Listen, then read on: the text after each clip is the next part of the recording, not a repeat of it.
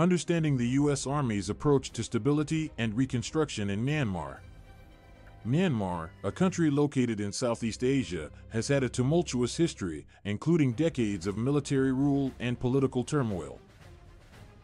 In recent years, the U.S. Army has been involved in stability and reconstruction efforts in Myanmar, with a focus on promoting democracy, human rights, and economic development. The U.S. Army has a unique approach to this work, based on its experiences in Iraq and Afghanistan, where it has been involved in similar efforts. In Myanmar, the U.S. Army has focused on building relationships with local communities, working closely with organizations and community leaders to identify the needs of the population and develop strategies for meeting those needs. One of the key aspects of the U.S. Army's approach to stability and reconstruction in Myanmar is its emphasis on creating sustainable systems of governance and economic development. This involves working with local officials and leaders to develop policies and programs that are tailored to the specific needs of the population, as well as providing training and support to help these programs succeed over the long term.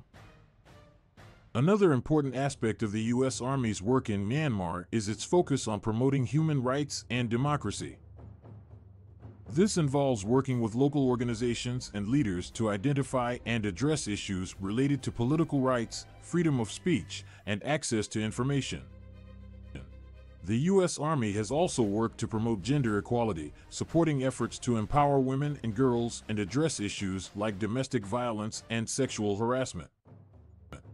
In addition to these efforts, the U.S. Army has also been involved in promoting economic development in Myanmar. This has involved working with local businesses to identify opportunities for growth and development, as well as providing training and support to help these businesses succeed. The U.S. Army has also been involved in helping to rebuild infrastructure, including roads, bridges, and other key facilities that are vital to economic growth and development. The U.S. Army's approach to stability and reconstruction in Myanmar has been shaped by its experiences in other parts of the world, particularly in Iraq and Afghanistan. In both of these countries, the U.S. Army has been involved in similar efforts to promote stability and reconstruction, including working with local communities and organizations to build sustainable systems of governance and economic development. One of the key lessons that the U.S. Army has learned from its work in these countries is the importance of building strong partnerships with local communities and organizations.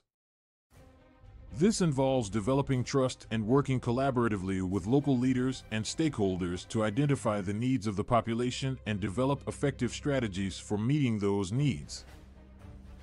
Another important lesson that the U.S. Army has learned is the need to be flexible and adaptable in its approach to stability and reconstruction. This means being willing to adjust strategies and tactics based on changing circumstances and feedback from local communities and organizations. Overall, the U.S. Army's approach to stability and reconstruction in Myanmar has been guided by a commitment to promoting democracy, human rights, and economic development. This has involved working closely with local communities and organizations to identify and address the needs of the population, as well as promoting sustainable systems of governance and economic growth. While there are certainly challenges and obstacles to this work, the U.S. Army remains committed to its efforts in Myanmar, with a focus on promoting long-term stability and prosperity for the country and its people.